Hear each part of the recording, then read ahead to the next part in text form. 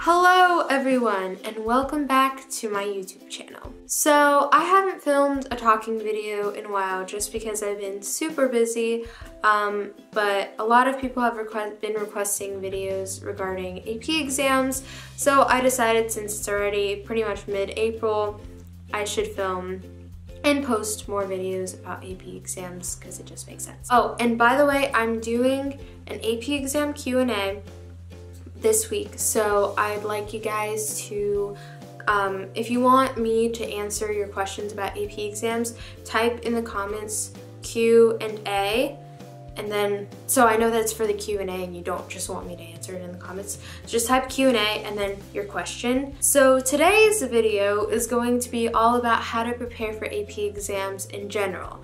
So you guys probably know, but I already have a How to Get a 5 on this AP exam playlist.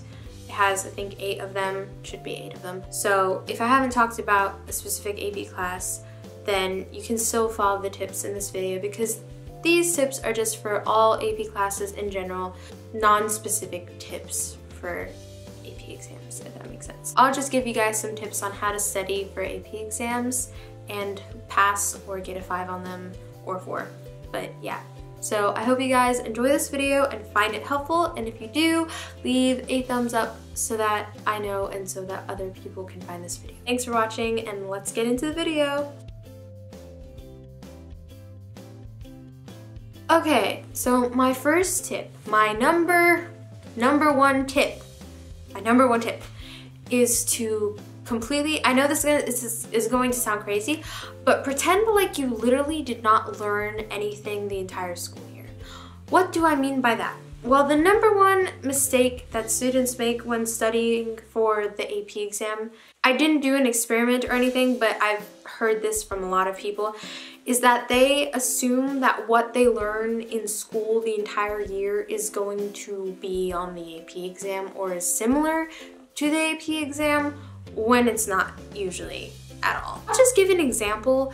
In my AP psychology class freshman year, pretty much when I went to actually look at the AP prep book, like 50% of the prep book, I had no idea what they were talking about because I didn't learn that 50% during the school year. Like, we learned different things that ended up not being on the AP exam.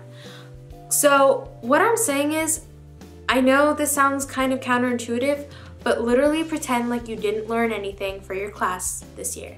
Obviously you have some knowledge, which is good, but do not rely, I repeat, do not rely on your teacher's resources or on your textbook. Just don't. Just completely forget like they exist. Pretend like you're self-studying for the AP exam without ever having taken the class. For every single AP exam that I took, I pretty much self-studied for it, even though I took the class.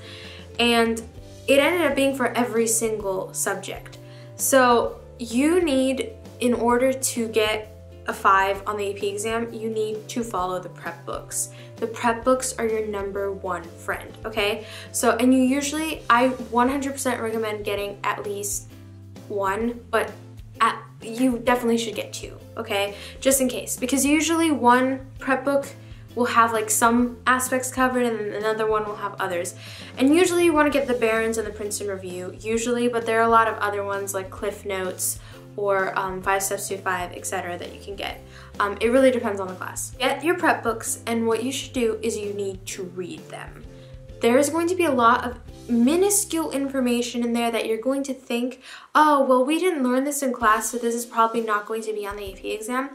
The people who wrote the prep books are experts. They know what's going to be on the AP exam, and if it's in the book, there is like an 80% chance that it's going to be on the AP exam, so you need to remember it. If there's a vocab term that you've never seen in your year of studying that subject, memorize it because it's probably going to end up being on the AP exam. The next thing I really recommend to do is to do lots of practice tests, and especially for science and math. Practice tests are your friend, okay guys? Before doing the AP exam, you should have taken at least 2 practice tests. At least, that's like the bare minimum. I recommend 3 or 4. And you need to go over your mistakes. So don't just take a practice test like, oh, I got a 4, well, oh well, you know, next time I'll do better. You need to go over all of your mistakes, and on top of that, go over all of the questions that you weren't sure about, and then, if you have time, go over every single question and read the explanations. And usually the practice tests in the prep books are pretty similar to the actual AP exam, and I find that the Princeton Review practice tests are usually really similar, and the Barron's are usually a little less similar. They're usually harder than what the actual AP exam is going to be like, and they're usually more specific. Also, you can definitely find practice tests online. There's usually at least a couple of multiple choice practice tests for each AP exam that you can find, like from 2005 and like 1995 or something like that. And then also there's always FRQs available starting from like this year, like last year, 2016, back until like the 1990s somethings. And you should at least go over at least 3 of those FRQs. Preferably like more recent ones, because that will really help you understand what the FRQs are going to be like, and usually they're 50% of the grade. So they're pretty crucial, and there's a kind of strategy to the FRQs that you need to figure out. And the way you do that is by reading the student responses to the FRQs, the best student responses, and just kind of read what they said, and then look at what the grader wrote, and you'll figure out what they were looking for and why that student got that high score. You should start preparing around late March, early April latest. If you haven't started preparing yet though, that's totally okay. You also shouldn't be like panicking, but you probably should be panicking a little bit. But you can still get a 5 if you start right now, like this minute. But you should not. You literally need to start right now. So you get your prep book and read over it. And I recommend reading over it at the first time, kind of skim over it, and then read over it and take detailed notes, just so that you can like go over them the couple days before the AP exam. Or if you don't want to take notes, then just highlight and write in the margins of the book, and then just kind of skim through it a couple days before the AP exam. And then after you've done that,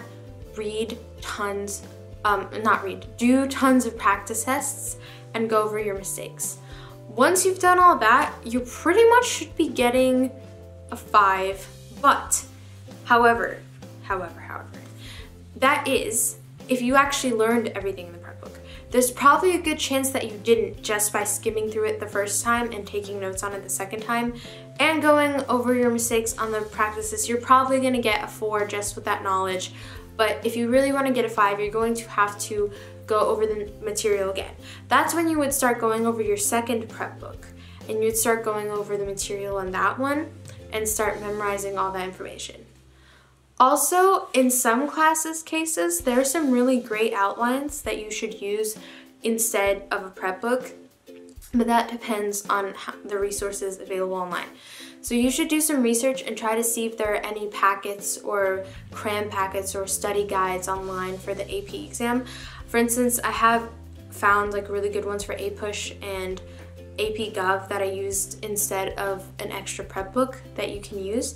But that really just depends. But the point is, you should usually have at least 2 resources, like a prep book and a prep book, or a prep book and an outline that you're really going over, because that way you're not probably gonna miss any material that might be on the AP exam. So now that you've done everything, you've read the prep books / outlines, you've done the practice test, you pretty much should be ready to go, but you're still not 100% ready. If you're taking a humanities class, you should write down the important vocab or important facts or important anything really, you know, on flashcards or Quizlet, and then constantly be reviewing them so that you don't forget them, because that's really crucial.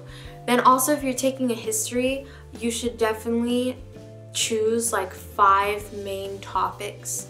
For instance, since I took AP US history, you can choose like how women's rights evolved over time, or just like women in general, and their involvement in society. You can do the Civil War, you can do World War I, World War II, Spanish-American War. Get a blank sheet of paper or a notebook paper, write the topic on top, like Civil War, and then literally just start going over facts and people and just things that changed, causes of the Civil War, effects of the Civil War, what was the Civil War, like who was fighting who, you know, who were important famous generals, maybe some quotes, maybe some dates, facts, names, etc.